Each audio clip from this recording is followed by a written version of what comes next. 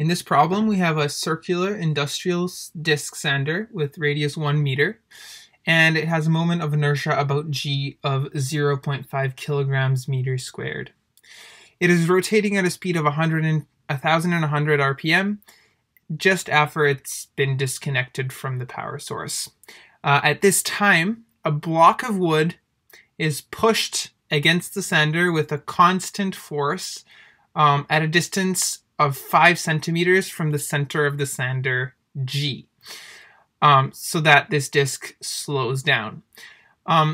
This disc takes 20 seconds to come to a complete stop, and we are asked what is the force that is required to stop this disc in exactly 20 seconds.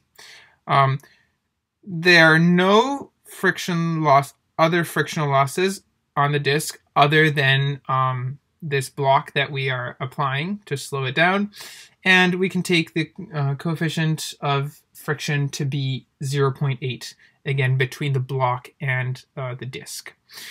So this is clearly an angular momentum problem, and we're gonna look at the two different states, right? So we start at a state where we have this disc spinning with omega 1, and that is the initial state. We're given this omega over here. That's you can derive it from 1,100 RPM, and that state is defined. Now, what happens is we get to a final state, state 2, where this angular momentum or this angular velocity slows down until 0.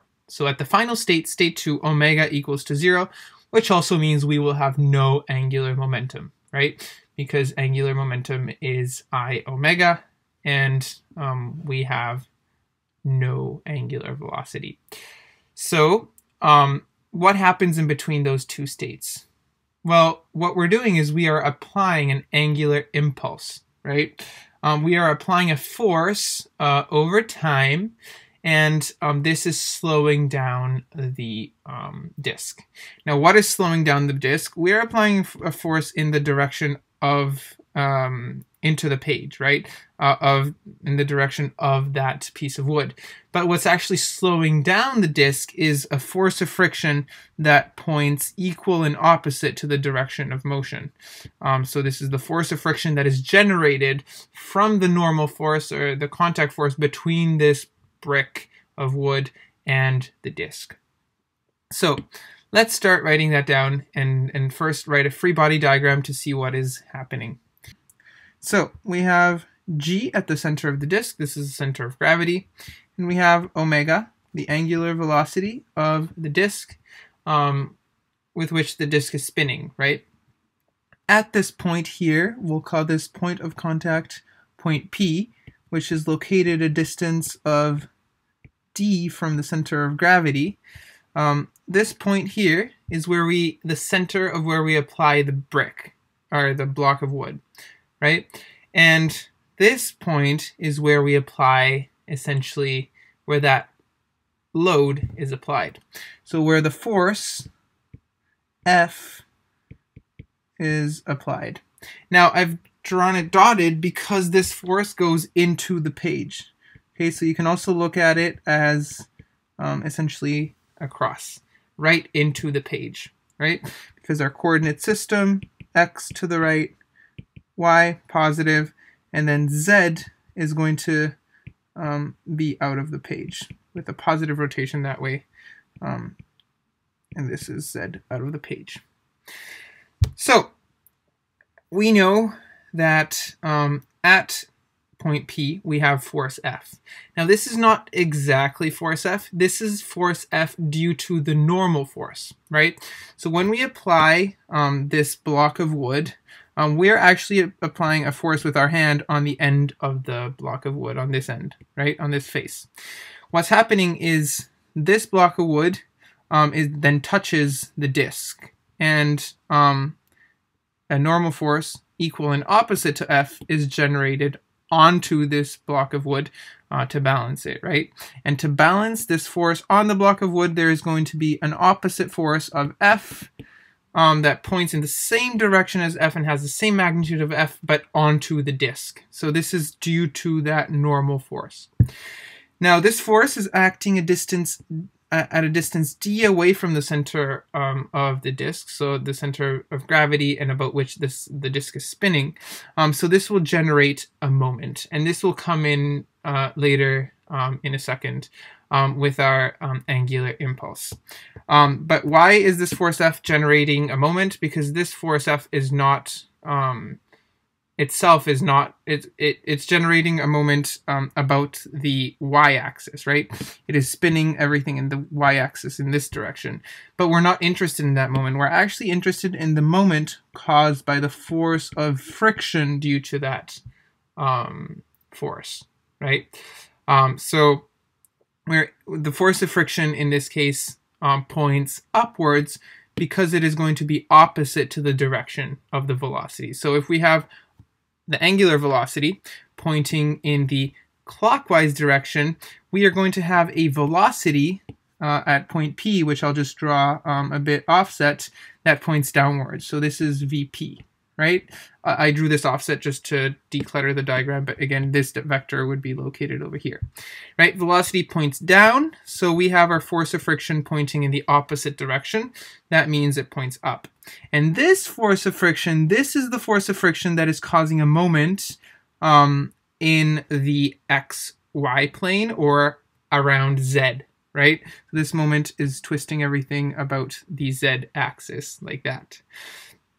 So why is this important? Well, because we know if we look at angular momentum and conservation of angular momentum, we know that we're starting from an angular momentum of hg1, right? This is when we have an initial velocity, an initial angular velocity, plus delta hg, and this is from 1 to 2, is equal to hg2. And in this special case, we can cancel out hg2 because we know that the angular velocity is 0 at our final point, and therefore there is no angular momentum, right? Now, what is this term over here? Well, this term over here is defined as delta hg 1 to 2 is equal to the sum of the integral from t1 to t2 of the moment in dt. And why do we have a sum here? Well, this is because if there were multiple moments, we'd have to sum up all the contributions from all the moments. In this case, there's only one, so we can eliminate this sum over here and just take care of the one moment. Now, what is this? This is the angular impulse, right? This is the integral of the moment in time. And in this case, this moment will be constant because this force of friction here, and this radius here are not changing in time. So the moment will be constant in time. And so this is essentially the moment multiplied by the time that this moment is acting, right? So this is the angular impulse. So the change in angular momentum is from state 1 to state 2 is equal to that angular impulse due to that moment, right? So given these equations, let's now find the values for hg1 and delta hg1 to 2, and then as a function of the applied force F, and then solve for this applied force F, assuming conservation of angular momentum. So looking at our free body diagram, we know that this force of friction, F of F, is equal to mu k times F, right? That force, that normal force F. And so we now have the force of friction as a function of our kinetic friction coefficient, which is given, and the value of F that we are trying to solve for. The next thing to do is to define H, right? So what is Hg? Hg is equal to Ig omega. right? And this would be a vector equation. In this case, we can get rid of the vector because we're going to solve everything in terms of scalars. But what we need to find here is this IG, right? Because in the initial state, we know the angular velocity. We need to find the mass moment of inertia about g, so about the point where everything is spinning. So let's go ahead and do that. So IG is equal to 0.5 kilograms meter squared, because that is given in the question. All right, the last thing we need to figure out is omega. And omega we're also given in the question, but we're given omega in RPM, and we need to convert this into radians per second. So omega 1 is equal to 2 pi r times 1,100 RPM divided by 60. And this is going to be equal to 115.2 radians per second.